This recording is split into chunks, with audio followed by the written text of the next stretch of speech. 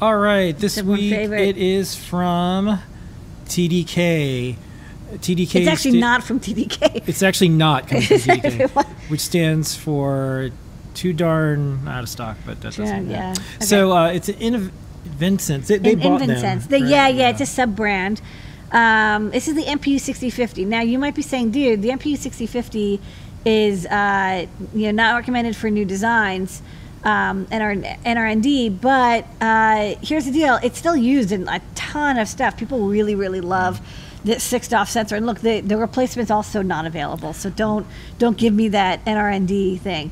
What do we use it for? We use it for a breakout, but a lot of people use it for their robots and their drones. It's like the most popular 6DoF IMU. It used to be very inexpensive, and now brokers are trying to sell it for like 10 times the cost.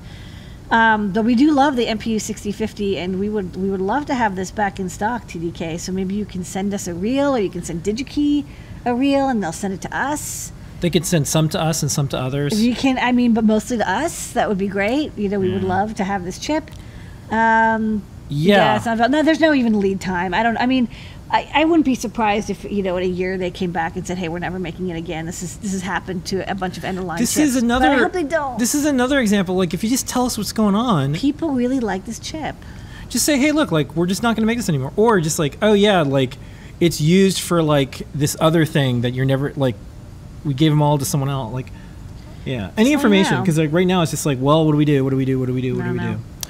So that's our chip shortage for this week. We ordered 10,000 in May of 2022, and the ETA is May of 2023. And we sold through. We got a couple reels in 2021 that we had ordered earlier that year. We got them, and we shipped them all out. So we're out again, and we're not going to get any for another year-ish, maybe. So that's... The May 2023 is a guess, too. I don't know for sure we're going to get it. But I'd like to get some earlier. This week's chip shortage.